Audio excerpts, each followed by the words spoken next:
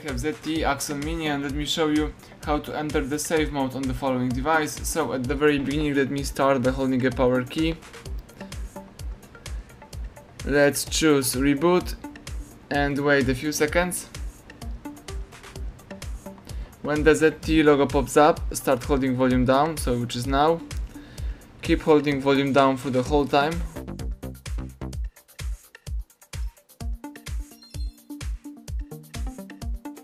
Now you can release volume down. As you can see right here, the device is in safe mode, so you can use your desired mode, or you can simply quit it by pressing power key again.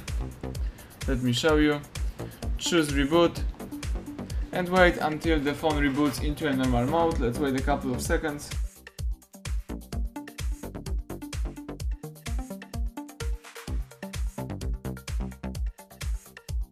Excellent. As you can see, your phone is in normal mode, so you can use your desired mode and use your device. Thank you for watching. Please subscribe our channel, leave thumbs up under the video.